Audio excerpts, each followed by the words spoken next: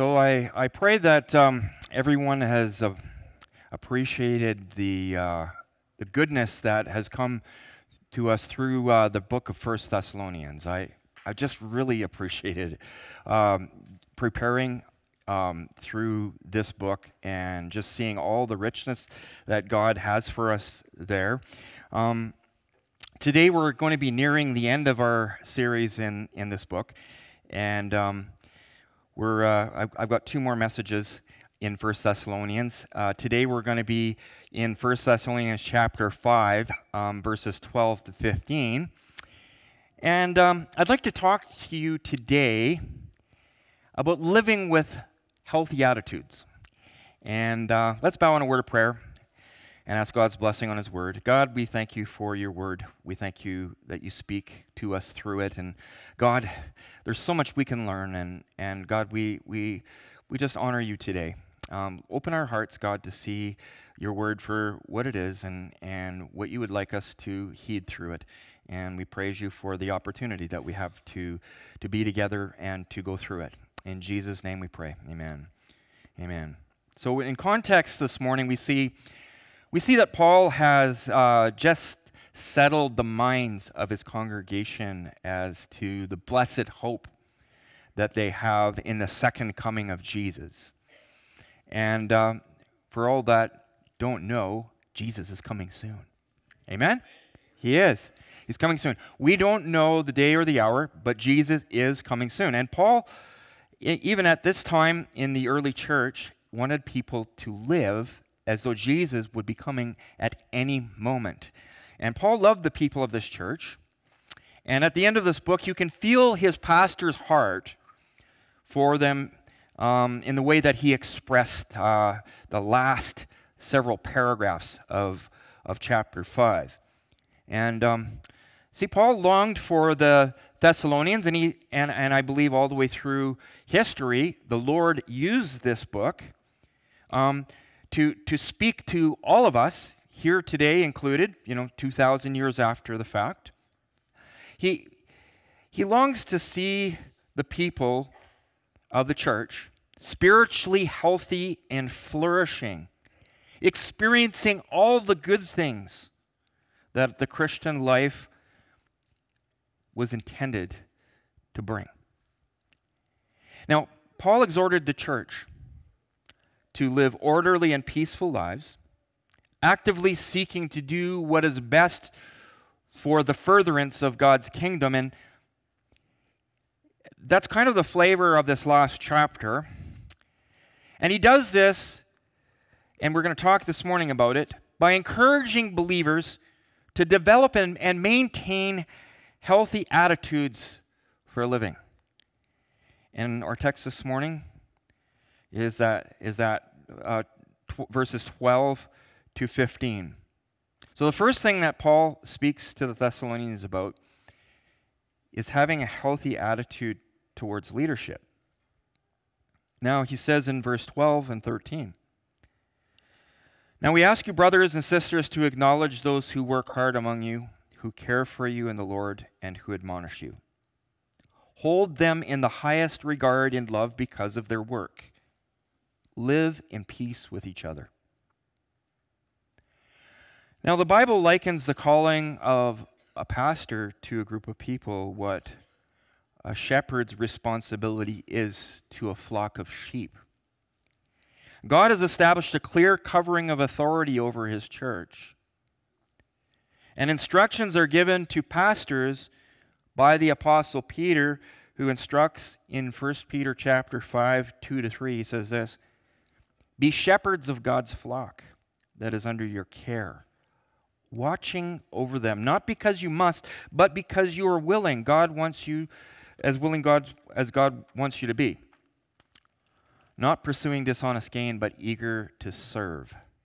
Not lording it over those entrusted to you, but being examples to the flock."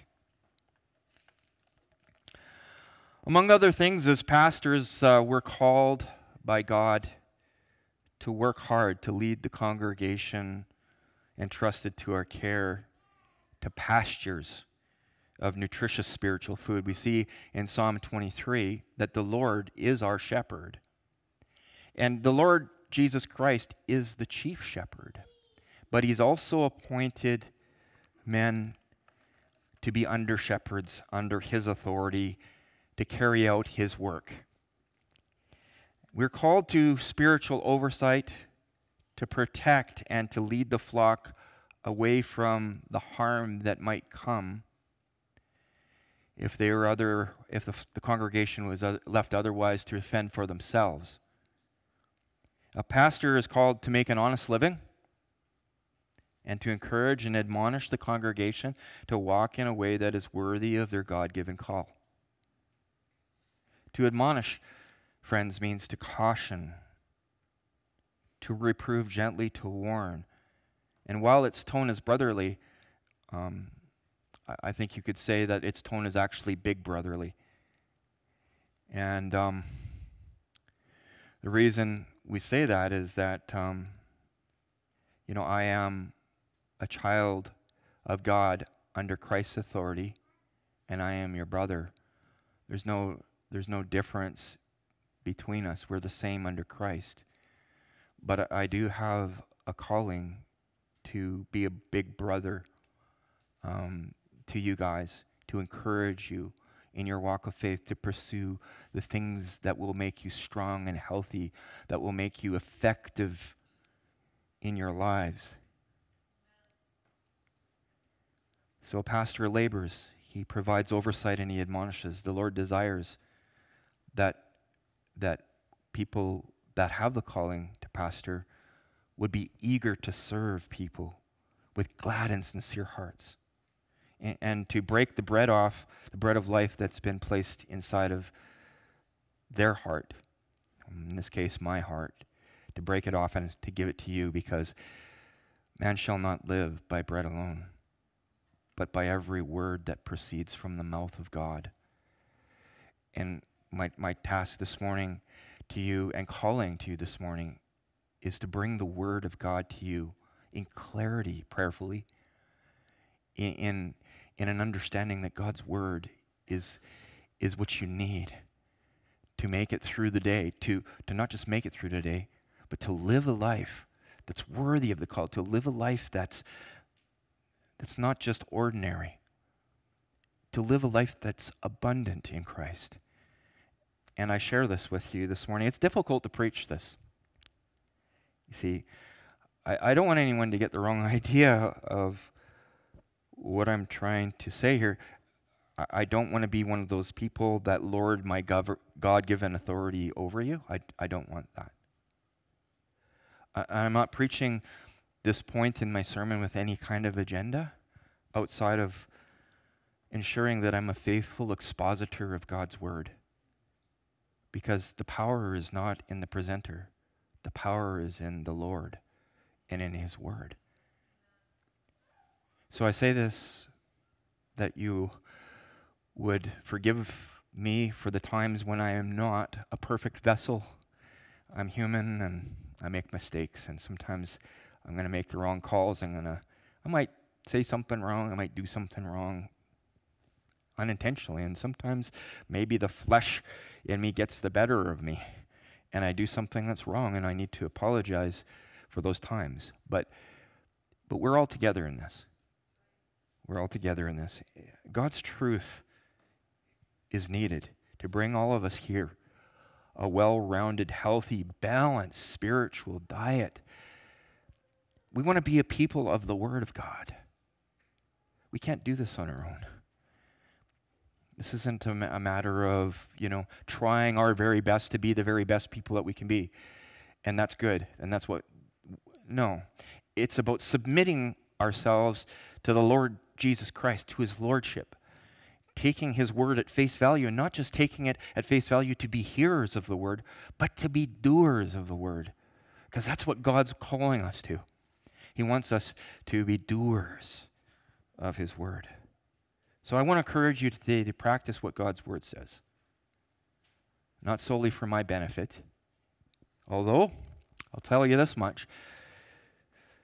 As a pastor, it is surely beneficial to me when The people that have been entrusted under my care by the Lord are obedient to God.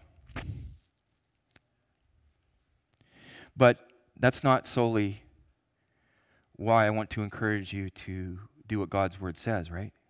Even though I am a beneficiary. But the health of the work of Christ in this assembly, which overflows into this community, it overflows into the various ministries that we participate in overseas. It's important for the health of those things, for the glory of God. I don't know about you, but the day of the Lord is coming soon. And I want to see people get saved. People need Jesus. If you're here this morning and you've never surrendered to Jesus, you need to. Oh man, you guys know we've received the bread of life, and there is life in Christ. And we want to see people in our community, people that we are associated to in our missions, that we're supporting, saved, delivered, and healed by the power of God, because we're all sinners and we need Him. We need Him. So, Paul calls believers everywhere to acknowledge their pastors and to show them love and respect. And I want to say this, not for the title, not for the person, but for the importance of the work that they are doing in the furtherance of God's kingdom and their labor on behalf of God's people to see people come to maturity in the faith. The Lord told His original apostles to go to make disciples. And that's our task too, is to make disciples, to see each one in this place come to full maturity in Christ and to pass it on to the next person that you come into contact with. So the writer of Hebrews says in Hebrews 13:17, have confidence in your leaders and submit to their authority because they keep watch over you as those who must give an account. Do this so that their work will be a joy, not a burden, for that would be no benefit to you. In our text this morning, in tandem with encouraging the people to have a proper view of leadership, Paul says that as people who make up the church, we should make every effort. You see, this is not by mistake. He says, this is tagged onto this. He says, make every effort to live at peace with each other. Folks, there's nothing more disheartening and discouraging to any pastor than to see people in his congregation acting selfishly and becoming embroiled in needless conflicts with one another. There's stuff that just doesn't need to be brought to the table. There's going to be differences that you have with the person sitting next to you. It's just inevitable. With this many people and this many hearts and relationships and different upbringings and all that kind of stuff, it's inevitable that you're going to have differences with one another. But God does not want us to seek out our own interests, but to have the interests of others in our hearts. That's what He wants. I can vouch for what both Paul and the writer to the Hebrews says here. The greatest gift, you want to know what blesses my heart the most as a pastor? The greatest gift of love, joy, and respect that a pastor could ever receive from the congregation is to see that people are loving and respecting one another and being imitators of Christ wherever they go. And this despite all of the diversity of opinions and perspectives and personalities within any congregation. So then, Paul addresses this. Awkward for me to talk about it, but that's what the Word of God says, and that's what the Lord wants you to know today, because it's good for you. It's good for me. It's good for us. So, Paul continues with his thoughts along this line, urging the Thessalonians to live at peace with others in the congregation and to be active as peacemakers. Blessed are the peacemakers. God desires that not only should the believers have healthy attitudes towards their leaders, but also that they would have healthy attitudes towards each other as brothers and sisters. So he says in verse 14, and we urge you, brothers and sisters, to warn those who are idle and disruptive. Encourage the disheartened. Help the weak. Be patient with everyone. And Paul uses these family terms of endearment to describe how he relates to others in the church and how others in the church ought to relate to one another. You're not just Joe Schmo, right? You're not just Joe Schmo. You're a brother or you're a sister of mine. And the people sitting next to you in the Lord, they're your brothers and sisters. Now, I know some of us come from dysfunctional family units where there's brokenness all over the place, and maybe you never really learned how to be part of a good family. But the family of God here, God wants us to relate to one another in wholeness and to care for one another. Men treat the ladies like sisters. Sisters treat the men like brothers. That's a family term. It's family endearment. This is the family of God. We were meant to walk through this world not like individuals on our own kind of, no. God wants us to walk together as a family. Now, I understand the brokenness in this world because there's sin. And where there's sin, there's corruption. And where there's corruption, there's brokenness. And we get forged sometimes in brokenness. So we're broken. And I can't relate to the person next to me because I'm broken. Well, I'm telling you this much, that there is a God in heaven who saves, delivers, and heals. And if you're broken this morning because of brokenness that's been happened, or that has happened in your life, there is a Savior who cares very much for your spirit, who wants you to be healed, who wants you to be whole, who wants you to be able to be open instead of being guarded. The natural tendency when we're wounded is to guard ourselves and to isolate ourselves and to live like islands unto ourselves where we don't fellowship with anyone else. We just kind of stick it out alone. That's not what God's intention is. And sometimes, folks, people that have had open hearts get hurt by others in the church. And that's why the teaching that we have today is here. Right? Because we're not perfect. We're on the road to being perfected. Jesus wants us to be sanctified, to become more and more like Him, to be used for His purposes. But we haven't arrived yet, so we need to give each other grace. Man, if you've hurt someone, you need to say sorry.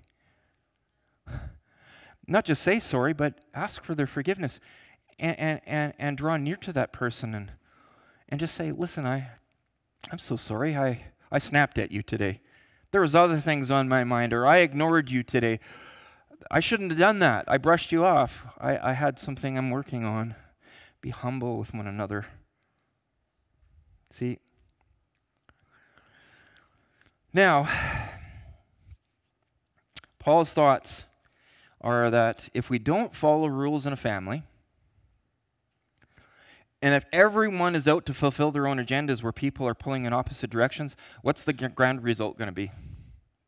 It's going to be chaos. We're not going to see the health in the body of Christ that the Lord desires for us to experience. Church filled with chaos has people pulling for their own agenda. There's power struggles everywhere. And that church is not going to be effective. It's going to shatter. It's going to break apart. It's going to shrink. And it's going to die. You know, if love grows cold for the Lord and love grows cold for one another, the Lord will remove that candlestick from its place. We're church. We're like a candlestick stuck here on this hill, shining light into the community. But you know, if we don't love one another and we don't love the Lord God with all our heart, soul, mind, and strength, and we lose our first love, God will remove our candlestick from its place. This church will fade and it will be gone. This assembly. We don't want that. What Morgan was saying, Lord, if the Lord tarries, we want this place to be vibrant. We want this to be a place where people find healing and joy and family, connectedness when there's brokenness and darkness and dysfunction out there. Anyway. So, we are a collective testimony of God's grace displayed uniquely.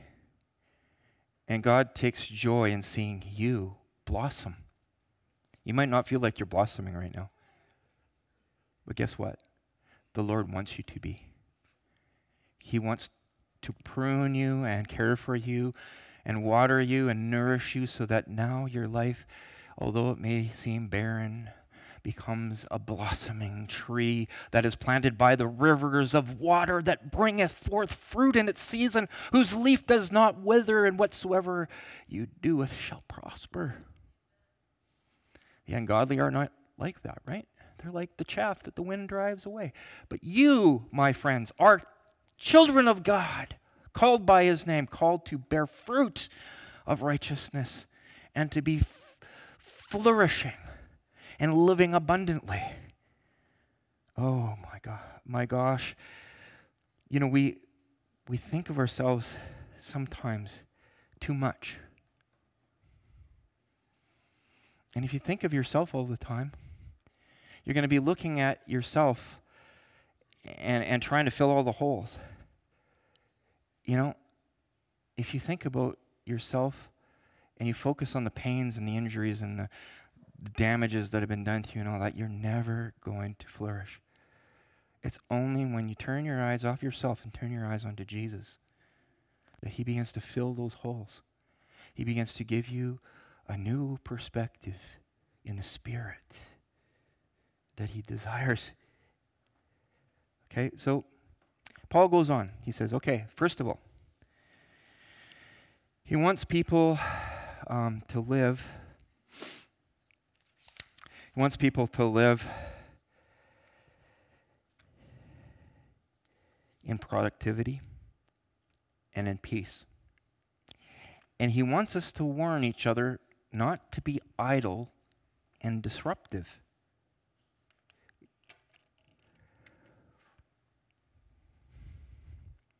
What disturbs peace amongst brethren? Idleness is one of the big ones. Paul exhorts with great urgency for us to warn each other when idleness roosts. You see, when we're idle, when we're just sort of sitting there and doing nothing but gathering to ourselves and not serving God and his kingdom and not invested in the body of Christ, the tendency is for us to steep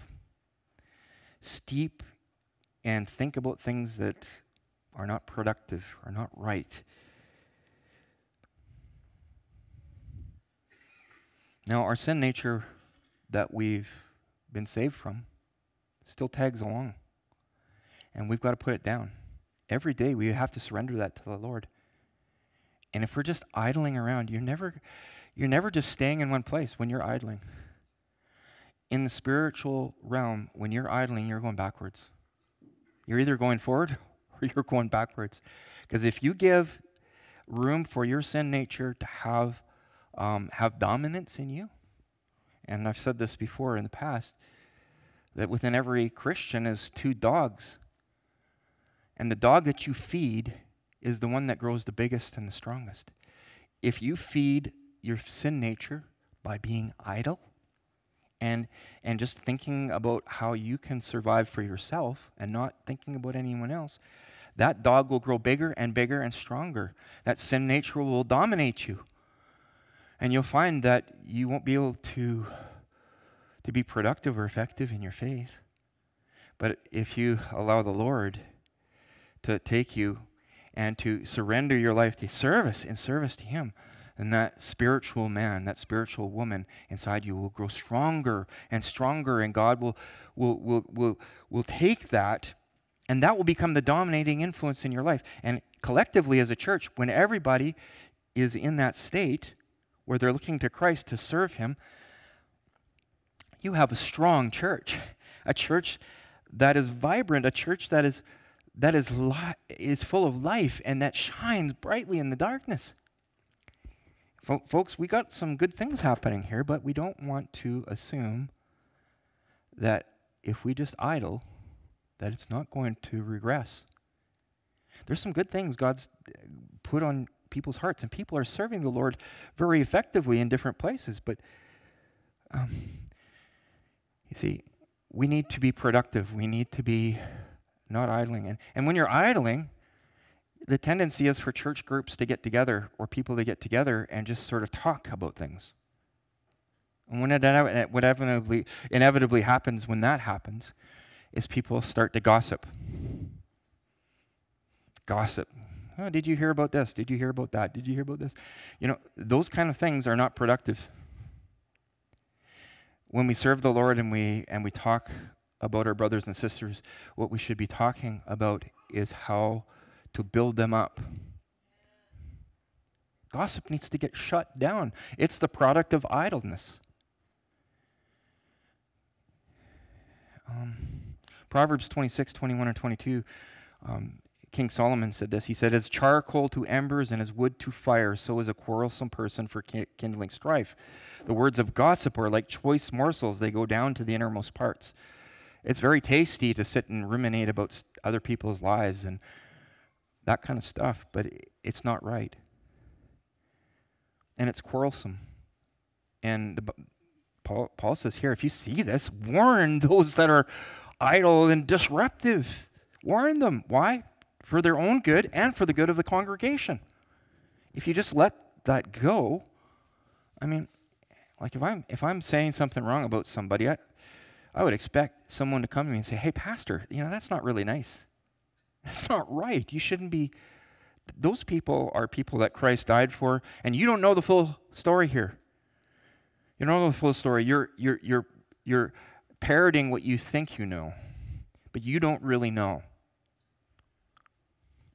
We need to shut it down when it starts happening. That's fleshly. It's not of the Spirit.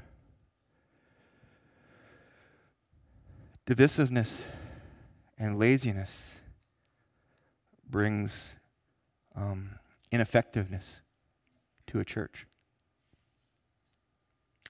2 Thessalonians, you see, Paul wrote this in the letter to the Thessalonians in his first letter. But apparently this hadn't sunk in totally. How do you guys ever feel like that? Sometimes the Word of God comes to you and you're like, I wish I wasn't just so thick. God, help me. I'm so thick sometimes. You are too, but sometimes we just don't get it. We need to be told over and over again and reminded, right? But in this particular case, with this particular issue that we're talking about here in 1 Thessalonians, in 2 Thessalonians, in his second letter, Paul addresses it and goes further because apparently the gossiping and the idleness and the disruptiveness was continuing, and those that were warned were not heeding it. So what he says here, Paul goes in 2 Thessalonians 3:6, he says, in the name of the Lord Jesus Christ, we command you, brothers and sisters, to keep away from every believer who is idle and disruptive and does not live according to the teaching you received from us. Whew. Keep away from them. Warn them. But I'm telling you, if you're going for coffee at someone's place and they just won't stop it, and you say, listen, we can't talk about sister so-and-so this way. It's not proper. And then next time you go there and I want to talk about sister so-and-so again, and they start into it again. It's like, no. Like, this isn't right. And if that person persists in that behavior, you can't hang out with them. Sin is so easily spread. I think in Ephesians 2, 8-10, Paul says to the Ephesians, for it is by grace that you have been saved through faith, and this is not from yourselves. It's a gift of God, not by works that anyone can boast. We've heard tons of sermons, tons of illustrations, tons of teaching on those two verses, right? And it's true. For by grace are you saved through faith, and this is not of yourselves. We're not here because we've earned the right to be God's children. We're here because God has had mercy on us, because he's had grace on us. But let's go further. You see, the next verse doesn't get spoken about as much. So it is the gift of God, not by works, so that no one can boast. For we are God's handiwork, created in Christ Jesus to do good works, which God prepared in advance for us to do. God does care about idleness. He does care about disruptiveness. He wants us to participate with him in his good work of discipling others, of building up one another, of sharing the message of Christ in a world that is broken and needs Jesus. Yes, that entails us getting off of our seat, standing up, and marching forward to do something good. That is not, we're not just here to soak and steep. We're here to engage. Life as a Christian is all about engagement. Engaging with what God's wanting to do in our culture, in our surroundings, in the lives of others. So, when it comes to any sin, including laziness and disruption, a little yeast works through the whole batch of dough. That's what it says in Galatians 5:9. So if there's gossiping, if there's disruption going on, we need to shut it down. You need to be a catalyst in that, both for yourself and warn others if they're doing it too. Don't just go, oh, that's nice. Nobody likes confrontation. I know that. But we can't have this. We can't have this working its way into the batch of dough, or it's going to destroy the work that God desires to do through us. The candlestick will be removed from its place. A church unchecked in gossip, folks, is a church that will go down. God does not desire that. He desires health. Anyway.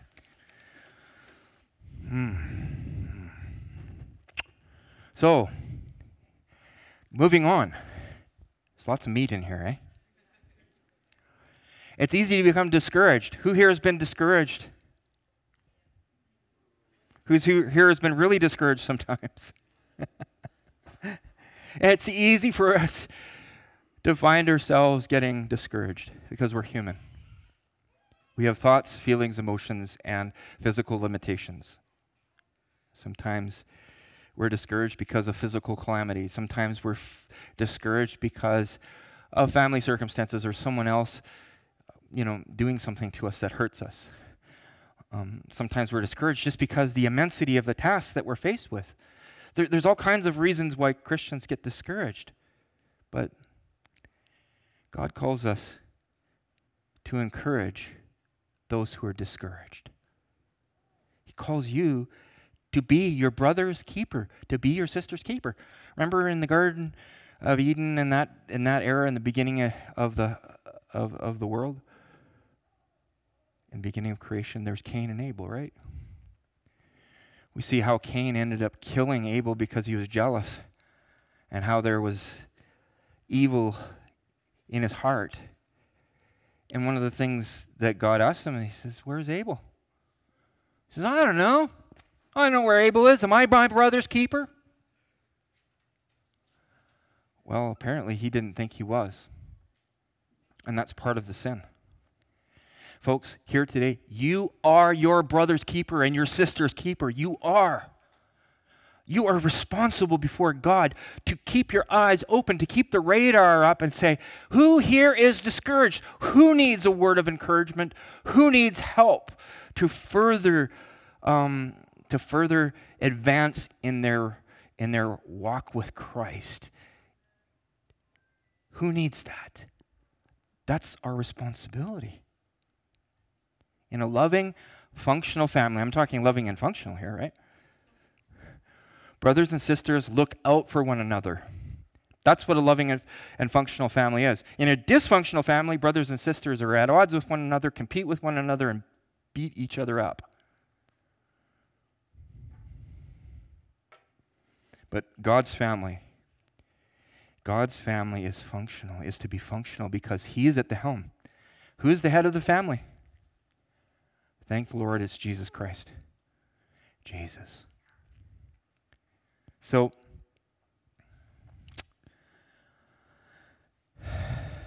there are times, my friends, even those of us who are generally zealous and optimistic about life, there are times when we will have difficult days. God wants to encourage your heart today to know that Your circumstances might look bleak, but he calls you to cast your cares upon him because he cares for you.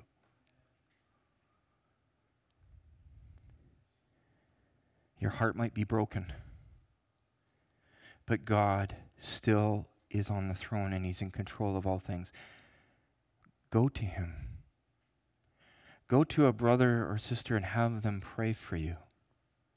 And folks, if you see someone that is hurting and you recognize it on their face, get up off your hiney here, out of your chair, and go over to them and pray for them. You don't have to be Jeremiah or Isaiah or Paul the Apostle.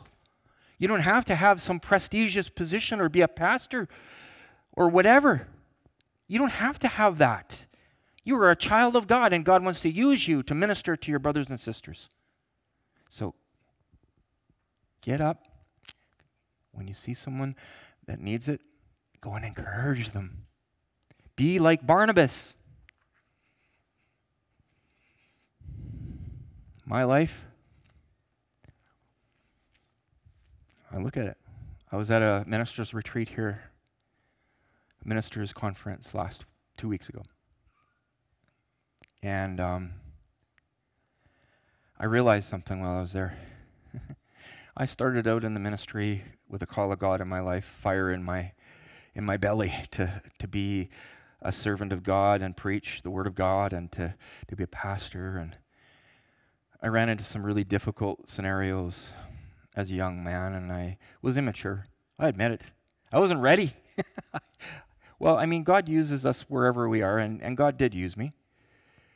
But I came up with some obstacles, and I took some wrong turns. As a matter of fact, I became one who went running away from the ministry, like, get me out of here.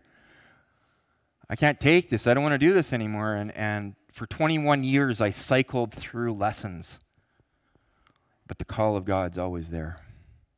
I'm not saying it. Everyone's got different callings. What I'm saying is sometimes we can let life wound us to the place where we back off of the calling that God's given to us, no matter what it is. Maybe you're not a pastor. Maybe you're an encourager, and you have the gift of encouragement. And somewhere along the line, someone really hurt you. And now you're not an encourager anymore because you don't want to put yourself out there because you don't want to be hurt. And for years and years and years and years, you've pushed away from the table of the gifting that God's given you to be an encourager, or to be a helper, or to be a pastor, or to be a teacher, to be a servant of God in different capacities, maybe even to work with your hands. There's so many different gifts. There's a multitude of different gifts, and all of us are different, but you've pushed away from the table because you've been wounded. Oh, my friends, God wants to restore you, just like He did with me. I'm not perfect. I'm a broken person that's been filled with the Spirit, and God has taken the shards of my life, and I was telling someone about this, a couple people about this week. And the shards of my life have been put back together by God and welded by the gold of the Holy Spirit. I'm so thankful that God takes broken people like me and like you and welds us back together. And then He shines His light in us and makes this unique work of art where His light shines through all the brokenness that was there. And He heals us and He makes us whole. And the light refracts through those fractures that are welded back with His gold. And it becomes a unique work of art. See, the Lord's light shines in you. Let His healing come into you. Let Him touch you. See, on Paul's journey, he started out on his first missionary journey with Barnabas and John Mark, the author, otherwise called Mark, the guy that wrote the book of Mark. They were all together. And somewhere along the line, they went to this place on the missionary field, and Mark got sidelined. He let something get to him. And you know what he wanted to do? Maybe it was just all the Gentile work that they were seeing and just such the unfamiliarity. I don't know what it was, the hardships. We don't know, but his heart went back home because he was from Jerusalem. So he abandoned the mission and he went back home and he went to Jerusalem. And God wasn't done with him. God used the circumstances in Jerusalem to teach him and to build him back up. He spent time with Peter, I believe. And there's just this time frame where he was away from the mission. And Paul was really upset at him. It's like, this guy abandoned us right when we needed him the most. He was on our team. Maybe you feel like John Mark. Maybe you abandoned your mission at one point. But you know something? God is in the business of teaching us even through our brokenness. Bringing us back. John Mark came back. Barnabas, guess what? Barnabas means son of encouragement. That's what Barnabas means. God used Barnabas to bring John Mark back to where he should be, to where he should be serving the Lord. Barnabas says to Paul, hey man, we should take John Mark back with us on the next missionary journey. And Paul's like, are you kidding? This guy's like unreliable. I'm not bringing him on the mission. It's like, wow. Barnabas had this session with Paul where they butted heads about this whole issue. They had a sharp disagreement on this issue. Paul then took Silas and went off onto a second missionary journey, and Barnabas took John Mark onto his journey. But you know what God did in the process of all this? He doubled up the gospel the gospel thrust that he wanted into the world, where John Mark and Barnabas went out, and there's not a lot written about it in the Bible because it's written from Paul's perspective, right? But they did great work for Christ on the mission. And Paul and Silas did great work for Christ on the mission. God used both of, even Paul's reluctance to forgive and to bring John Mark back, that worked into God's favor, and the gospel went out more powerfully. And in the end, when Paul's dying days, when he was talking to Timothy, it's evident that Paul saw how John Mark had come back and had been faithful and was used in the mission. He said in 2 Timothy 4:11, only Luke is with me. Get Mark and bring him here with you because he is helpful to me in my ministry. So going from, hey, I don't want this guy to come on the mission field. As a matter of fact, Barnabas, if you want him to come, I'm not going with you, to this, because he is helpful to me in my ministry. See, God has a way of bringing things around. So if you here are facing something like that, where you've been broken, if you know someone here who's been broken, be a Barnabas. Be a son of encouragement. Help those who are in those circumstances. This is why Paul is saying right here, he says, encourage the disheartened, the discouraged. Help the weak. And be patient with everyone. I'm glad God's patient with me, and I'm glad you're patient with me. Especially when I preach too long. But this is really important, folks. This is really, really, really important. Being encourages. Be a Barnabas to the person next to you. Look around. If there's someone that's weak, maybe their faith is weak and they're having a difficult time, come alongside them. They need an arm. God can use you to be an encouragement and strength to them. And then the last verse we're going to talk about this morning is verse 15, and Paul says, make sure that nobody pays back wrong for wrong, but always strive to do what is good for each other and for everyone else. And the Thessalonians, they were persecuted, unlike what we have here today. They were really persecuted. And it must have been hard for them not to try to get even with those who are treating them so unjustly, right? Isn't it hard when someone treats you unjustly to treat them well? People might do wrong to us. They may paint us with the wrong brush, but we must travel a different path than our human anger or sense of injustice tells us that we should travel. We must deny ourselves, pick up our cross, and follow the Lord. In Romans 12:17-21, do not repay anyone evil for evil. Be careful to do what is right in the eyes of everyone. If possible, as far as it depends on you, live at peace with everyone. Do not take revenge, my dear friends, but leave room for God's wrath. For it is written, "It's mine to avenge. I will repay," says the Lord. On the contrary, if your enemy is hungry, feed him. If he is thirsty, give him something to drink. In doing this, you will heap burning coals on his head. Do not become overcome by evil, but overcome evil with good. You hear what he's saying here? And that thing about the coals isn't talking about burning your, burning the person that does evil. God's gonna get you, ha ha ha, burn, burn, burn. That's not what it's saying here. When you do good to those that hurt you, who do evil towards you, okay, it will make them ashamed of the way that they've treated you, because they see the goodness of how you respond appropriately. That's what it means. Yes, they're gonna be, what? How can this person be this way when I've treated them so badly? Have you ever had someone do that, actually? When they've treated you really badly and you give them grace and you treat them well, it kind of blows their mind, doesn't it? And sometimes I've had people come to me and say, why do you treat me this way when all I've done is kick you? Why do you treat me this way? What is it? I had a chance to pray for someone in a circumstance like that once.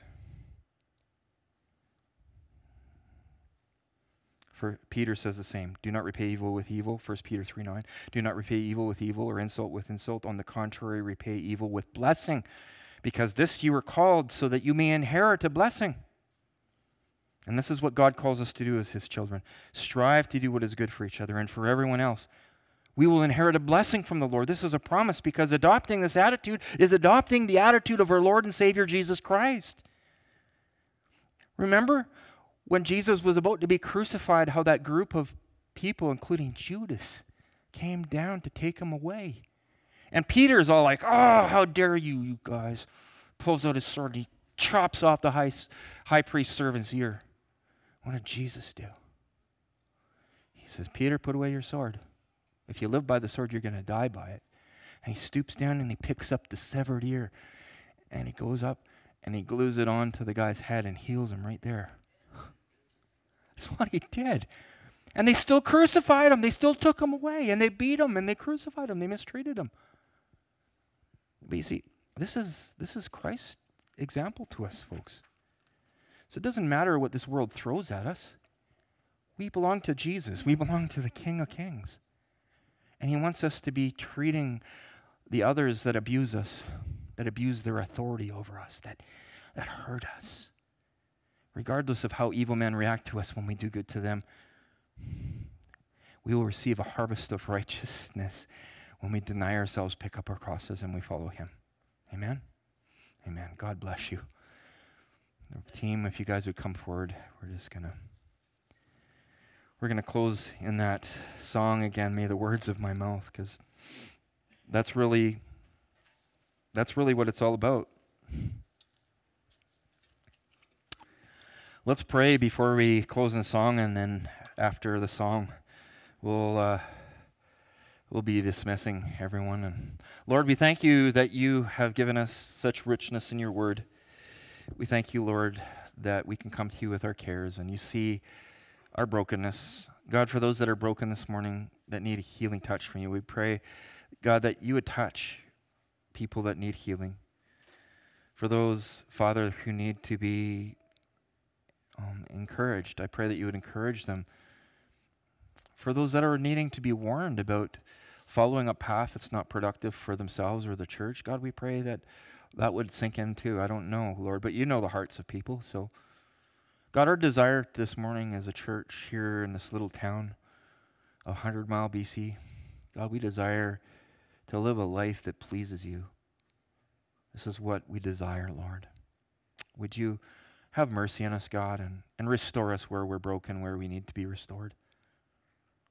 In Jesus' name, amen.